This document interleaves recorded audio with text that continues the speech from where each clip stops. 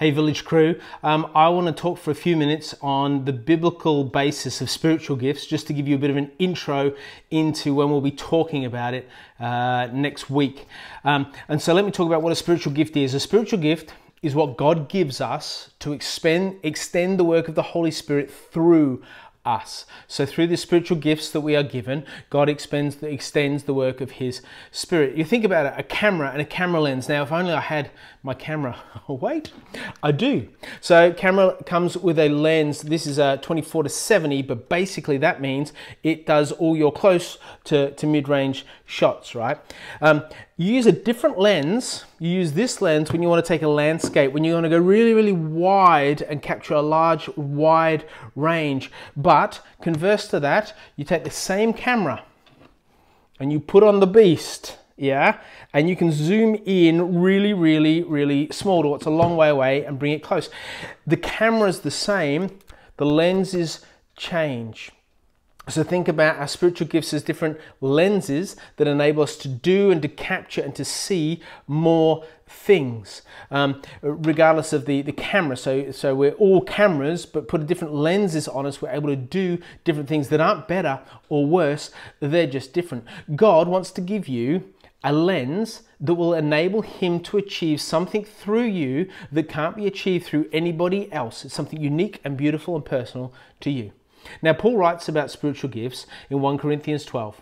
He says, "Now about the spiritual gifts of the Spirit, brothers and sisters, I do not want you to be uninformed.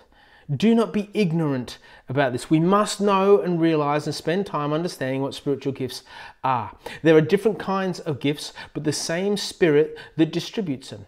There are different types of lenses, but the same camera shop that gives them," right? So the focus isn't here on the lens, it's on the camera shop that offers them, that God gives us these gifts for us to use in particular ways. There are different kinds of service, but the same Lord. There are different types of photo to be taken, but they all use the same light.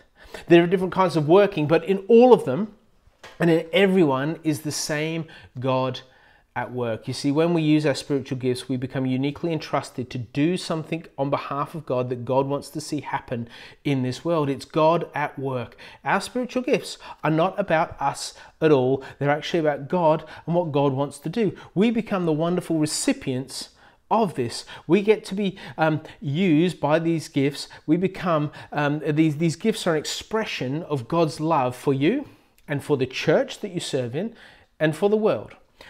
Verse 7 says, "Now to each one, the manifestation of the Spirit is given for the common good." It's given for the church, it's given for society, it's given that everything is improved and becomes better and is made more healthy. And so when you think about using your gifts, an extension of the Spirit, is all about good things happening and increasing measure in the world. It's not about your agenda being forwarded or getting your insecurities taken care of or having you helped at all. Everything, the use of our Spirit should improve or better or help others in the world as a result of your gift.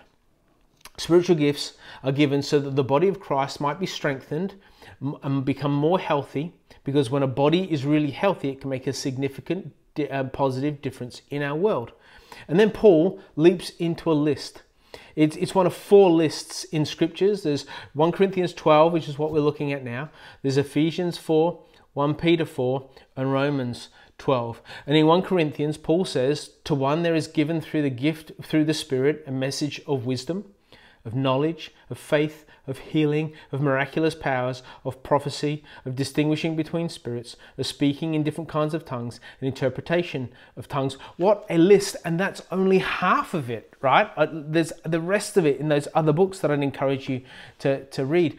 God has this grand plan, these things, wonderful things in store for each of us to be part of with Him. Wonderful things that He wants to accomplish through us by the gifting of us, which is emphasized by the way he describes the gifts. The scripture uses these different phrases in 1 Corinthians to talk about the spiritual gifts. It says, "Given through the Spirit, by means of the same Spirit, by the same Spirit, by that one Spirit. All these are the work of one and the same Spirit." 5 different times it mentioned these. Do you think he's trying to make a point? It's the work of the Spirit that's important through our spiritual gifts. The gifts are a channel through which the Spirit of God can engage with the world. That's why the Spirit gifts them to us to extend the Spirit's reach into the lives of those in the church and those outside of the church. And then he concludes the reading. We're nearly done here. He concludes with one final piece of wisdom. All these are the work of one and the same Spirit, and He distributes them to each one just as He determines. God determines who gets what gift. It's up to God. It's no good us looking at others and going, I wish I had that gift. I don't really like my gift. That's on God.